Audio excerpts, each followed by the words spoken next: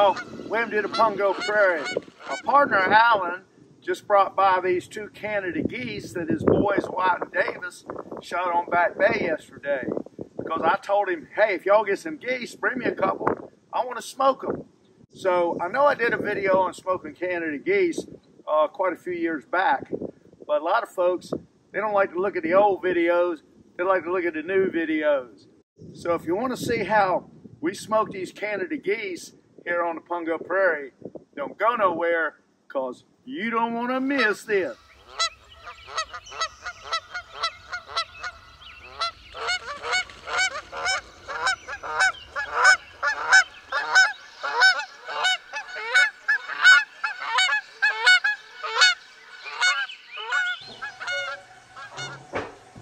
First thing I'm going to do is make up a brine so it can be cooling out while I'm out there dressing those birds.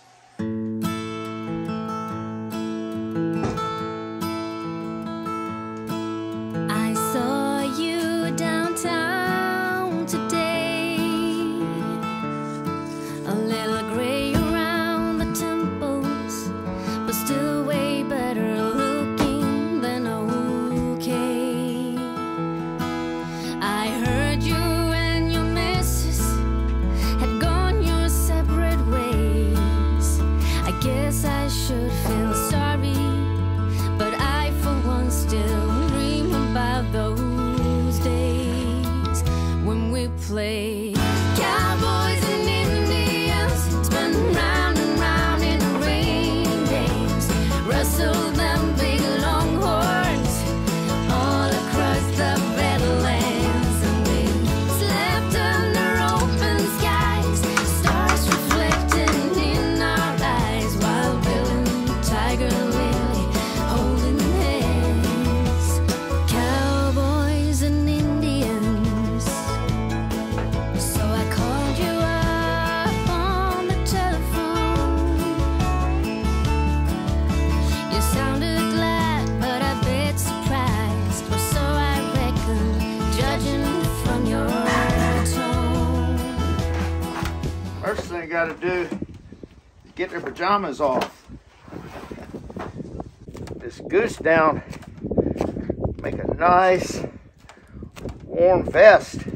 Round and round in the rain days, wrestled them big longhorns all across the Badlands, and we slept under open skies, stars reflecting in our eyes, while Bill and Tiger Lily holding hands. Cowboys and Indians. So I called you up on the telephone. You sounded glad, but a bit surprised, or so I reckon, judging from your tone. You asked about this evening, if I had other plans, and if I would consider going out for a bit to eat by heaven's dance. We could play cowboys and Indians, spin round and round in a rain dance, wrestle them big longhorns all across the Badlands, and we sleep under open skies, stars reflecting in our eyes, while Bill and Tiger Lily holding hands. Jesse James and Pocahontas in a wild romance. These are Cowboys and These are right there. Indians. conquerors. Cowboys and Indians. Robert. Cowboys and Indians. Okay. All right. I guess we'll take them inside to the sink and wash them up. Last of that blood out of there. People think you just go to the store,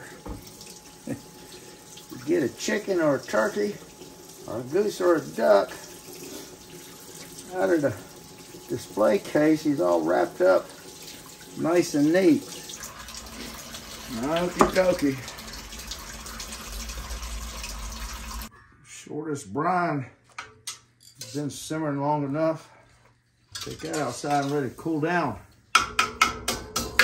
Set it right down here under the cold pavers.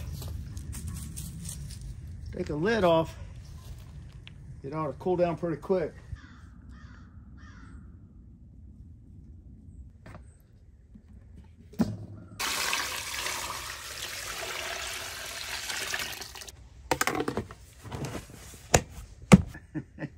Well, it's supposed to be 40 degrees Fahrenheit or below for the next 3 or 4 days. So I'm just gonna let these geese sit here in this brine in this little tub out here on the porch for the next 3 days and hope that a bear or a possum or a raccoon can't figure out how to get the lid off. Our little diva dog, devil, Tali Girl.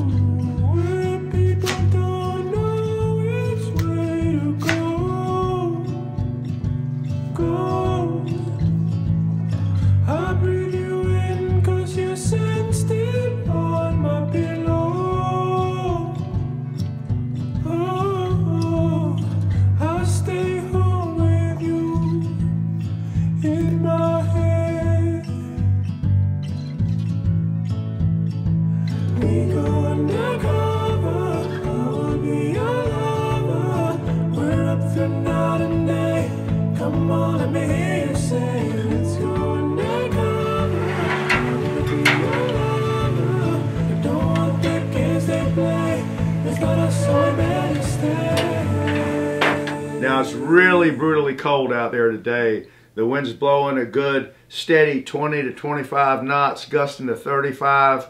The wind chill is down in the lower teens, if not the single digits. So we're going to keep our fingers crossed and hope we can get enough heat going and keep it going in that little smoker out there to get our geese done in about 6 hours time.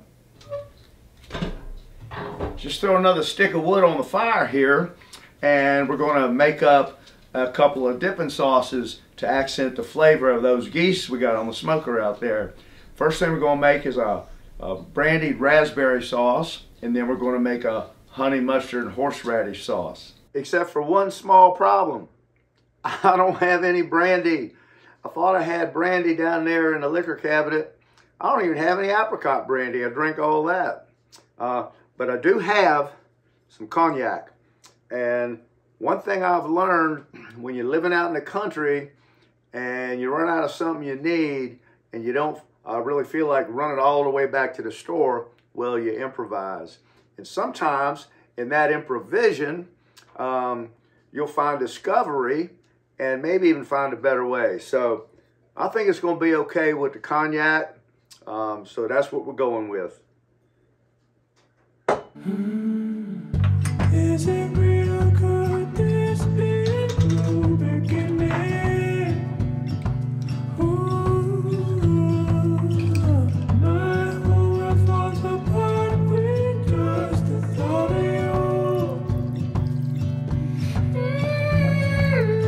But there's a fire in my soul that keeps me spinning. Ooh, and screaming now is the That's it. Just mash them raspberries up a little bit in them with that raspberry all fruit, that cognac, and you got brandied raspberry sauce for smoked Canada geese made with cognac.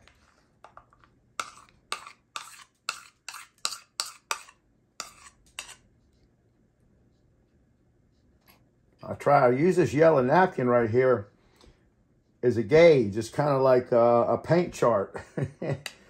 I mix the color of the mustard and mayonnaise till I get something close to that napkin. I don't want it to be too pale, but I don't want it to be too mustardy either. Mustardy? Is that a word? Mustardy? Of course, the horseradish, and I like a healthy dose of horseradish. That's probably at least a couple tablespoons.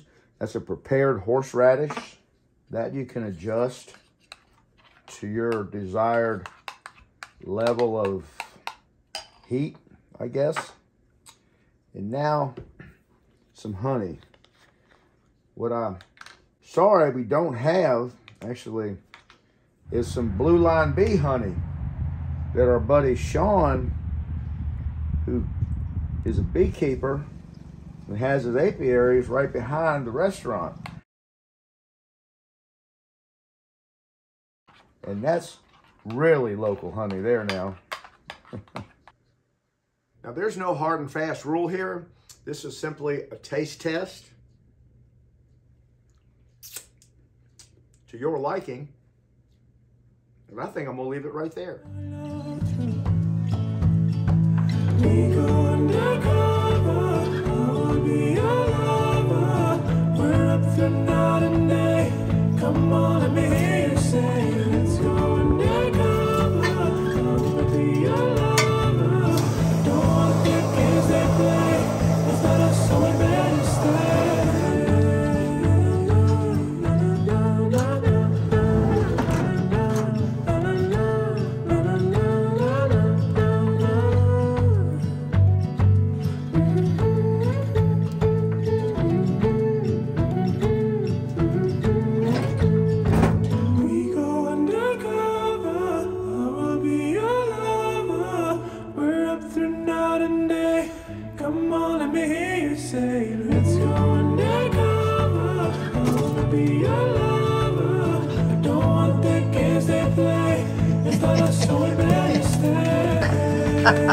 You think they're for you, don't you?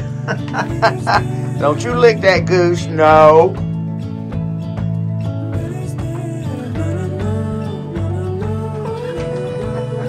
Oh my goodness. Is that a pretty pair of smoked Canada geese or what?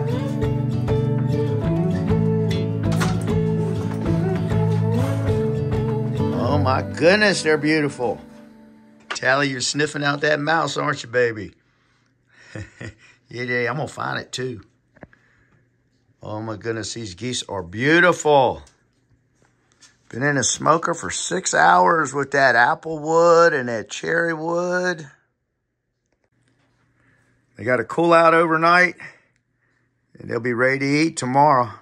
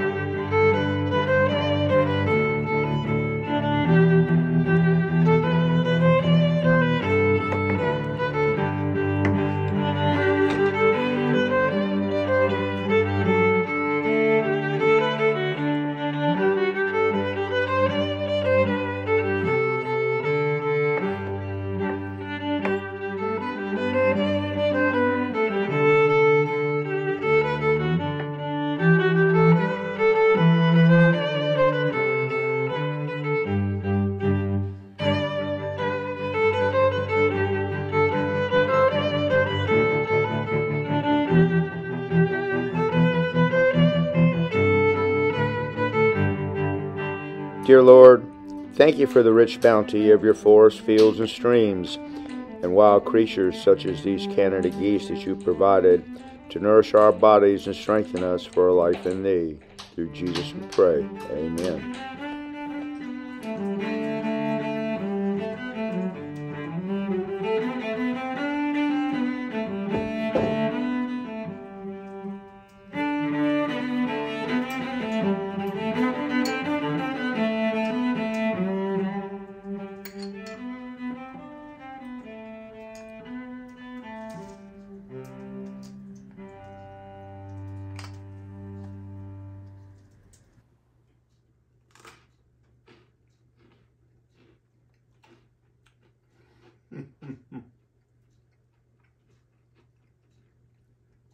Oh my goodness, y'all. Oh, that is so good. That little bit of baked brie on that toasted baguette with smoked goose and that brandied raspberry sauce made with cognac.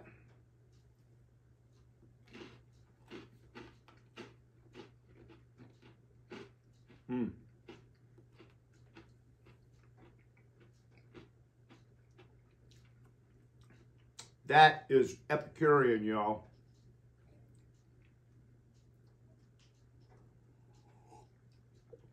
Pinot Noir by my good friend and our new assistant pit master, Todd Lanham, at the restaurant. Gonna try some now with the honey mustard horseradish sauce. Now, when I do that, I just like the sauce with the geese only.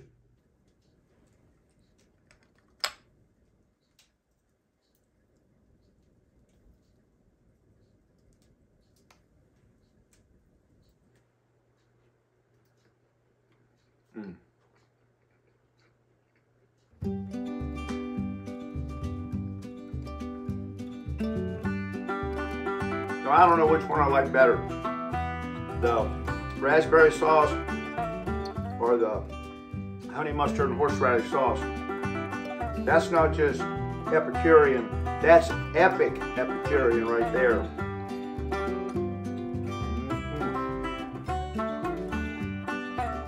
This Artistari Pinot Noir, that's private label of Todd. Y'all ought to try that sometime. That is smooth stuff right there.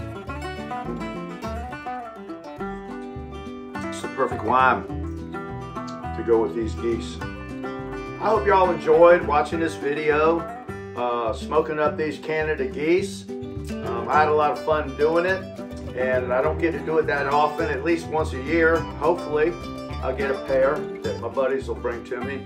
I don't do waterfowl hunting myself.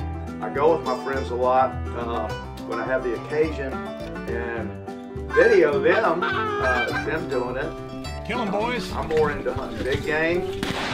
I sure like eating these geese and ducks and doves, pheasants, and quail and everything that all my other buddies bring to me here. This right here is how you make any Canada goose a greater Canada goose. We hope you come back and see us again here on the Pungo Prairie. Until next time, God bless. Tali Girl and I love you. Stay safe. Hey y'all, welcome to the Pungo Prairie. Now my buddy David had a great morning shooting wood ducks over his pond in Suffolk. And he brought me a couple of brace. And I'm gonna show y'all how to cook them up the Pungo Prairie way. So don't go nowhere, because you don't wanna miss this. Now I told you, we're gonna honor the majesty of that gorgeous little bird. I think we did. Pretty work, boys. Hey, all right. Pretty work. I told you I was gonna get my redneck back.